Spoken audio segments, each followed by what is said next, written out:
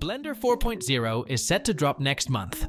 I've got my calendar marked and I'm eagerly awaiting every detail. This video will give us the inside scoop on everything we know about it so far. Now I know what you're thinking.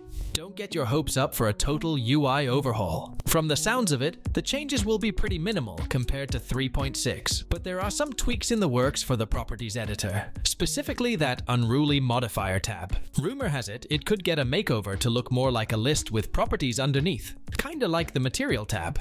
Cleaner and simpler, am I right? This would get rid of the separate physics and particle tabs finally, and better communicate how modifiers interact. I'd call that a win in my book. Now for some fun new features to look forward to. A bigger color picker is always appreciated. Ooh, and we'll be able to pick colors outside of Blender itself. No more squinting at your object's hue. Saving incrementally, SVG previews in the file browser, a better snapping menu, node previews on top. Lots of little improvements that should smooth out the workflow. The clunky old auto smooth system. It's being replaced by some slick new tools for splitting normals, destructively or non-destructively. No more enabling auto smooth and trying to dial in that perfect angle before marking edges as sharp. No, now you can just mark them sharp right off the bat. Freedom at last. The only other big modeling change is the ability to define custom snap points while transforming stuff. Super helpful for precision work. Oh, and you'll be able to navigate around the 3D view mid-transformation by holding Alt. I'd call that a modeling quality of life upgrade. Between the normals overhaul and other improvements, texture artists and modelers rejoice. Blender 4.0 is bringing some serious goodies your way. No more fighting against the system trying to get your surfaces just right. The Sculpt mode hotkeys are getting overhauled for more consistency with the rest of Blender. Less key combo confusion? Yes, please. I know some of you still avoid sculpting like the plague, and hey, no judgment. But with these dynamic topology improvements, you may finally feel brave enough to give it a try. No more worrying about losing your carefully crafted edge work or textures. Just grab those digital clay tools and start shaping away. The new DT will keep your existing mesh details intact. Now you can run any node operation multiple times per frame. Hello endless possibilities. Node interfaces will also get collapsible sections. Manage those huge groups and modifiers easier by folding away what you don't need. The new repeat zone node is a game changer. It lets you repeat any node operation multiple times per frame. Huge for iterative effects. There's also the addition of collapsible sections in node groups, so you can neatly organize large, complex nodes. No more tangled spaghetti mess. For you math-minded folks, rotation data is getting its own socket type to keep degrees and radians separated. Makes working with angles much cleaner. Of course, we can expect tons of handy new utility nodes too. I'm particularly hyped for the Set Custom Normals node for detailed normal editing on meshes. Combined with the new instancing support, this unlocks all kinds of procedural geometry possibilities. Pre-2.8 era, bone layers have officially been replaced by bone collections. Bone collections are so much more flexible and intuitive for managing your bones. You can put any bones into collections without restricting them to a single layer. This brings rig organization more in line with Blender's collection system for objects. Set up collections for things like limbs, torso, fingers, whatever makes sense for your rig. Having bones in collections also makes them easy to quickly select and isolate within the viewport. No more hassle toggling opaque bone layers on and off. Some sweet improvements are coming to the graph editor to make working with poses and keyframes way smoother. For blending between poses, new slider controls let you easily combine and tweak your keyframed poses right in the graph editor. No more frustrating manual tweaking of curves. There are also major performance upgrades when working with tons of animation keys. Animating complex long-form shots with hundreds of keys should see a big speed boost. As someone who's spent their fair share of time fighting against the graph editor, these changes will be a godsend. The new blending tools combined with faster playback with heavy keyframes will seriously improve workflow. Some super exciting news for Grease Pencil fans. The Blender team is currently rewriting it again from the ground up for the third time. This major overhaul aims to allow better interoperability with other software, boost performance, and deepen integration with geometry nodes, Eevee, and more.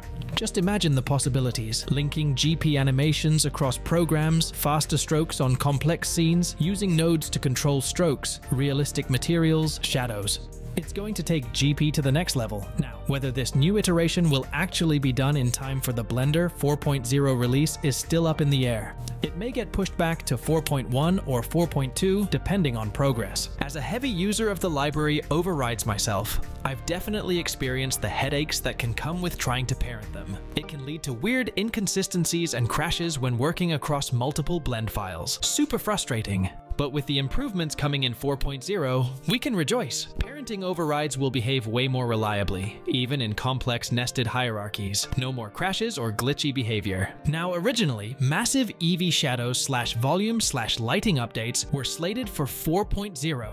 But those have been pushed back to the 4.1 release. Bummer, I know. But some other cool features are still coming in 4.0. For one, the principled shader is getting a big accuracy and usability pass. Say goodbye to weird artifacts. It'll behave much more like the real-world physical shader it's meant to mimic. The anisotropic shader is going away, with its controls getting folded into the glossy shader instead. Clever consolidation there by the Blender team. Velvet is also getting renamed to the more intuitive sheen shader, and it will finally produce realistic soft cloth-like highlights in cycles. Hooray! Lights themselves are receiving UV coordinates too for advanced texturing control, and noise Voronoi textures get handy new tweakability. So while the big EV update got postponed, 4.0 still has plenty of render and shader improvements up its sleeve. Let me know which one you're most excited to try out in your scenes. Major rendering upgrades to light linking finally coming to cycles. This lets you specify which objects each light affects, huge for controlling renders. Path guiding with glossy materials is also here, for cleaner reflections and less noise. Say goodbye to Firefly artifacts. The default color transform switches from filmic to the more natural AGX, which handles brights, darks, and saturation better. It'll pair nicely with eventual spectral rendering support. For Mac users, HDR viewport output is now supported with the standard transform. Crank up that dynamic range. And for add-on devs, USD Hydra support will encourage more third-party render engine integration.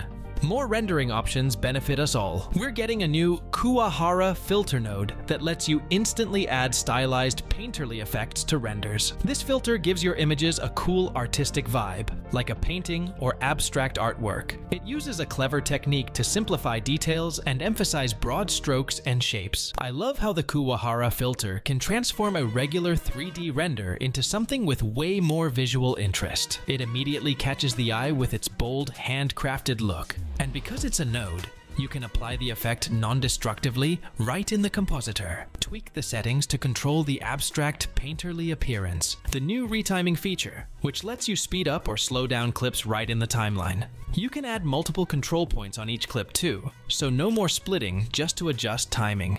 This is going to be a game changer for quickly tweaking clip pacing and rhythm. Streamlined retiming controls were sorely needed in the VSE. For you audio engineers, sound strips will now get equalizer modifiers for tone and frequency adjustments. Dial in the perfect mix right in Blender. Quick heads up on some changes coming to Blender's system requirements in version 4.0. On Linux and Windows, the minimum OpenGL version bumped up to 4.3, so be sure your GPU drivers are up to date before upgrading. Support has also been dropped for older Intel HD 4000 integrated graphics. Unfortunately, it's just not powerful enough to keep up anymore. For Mac users, Blender now requires a Metal 2.2 compatible GPU and Mac OS version. No more relying on integrated graphics either. While not a total overhaul, Blender 4.0 still makes some big strides forward. It delivers meaningful improvements to user experience, capabilities, and performance. This update keeps momentum going towards a Blender that's faster, more intuitive, and more powerful with each release. The devs are laser focused on polish and refinement, so get excited for 4.0. It may not be the flashiest update, but the thoughtful enhancements will really pay off in your workflows. Can't wait to see where Blender goes next. You can download free Blender add-ins and tutorials through the links in the description. That's it from me, and thanks for watching.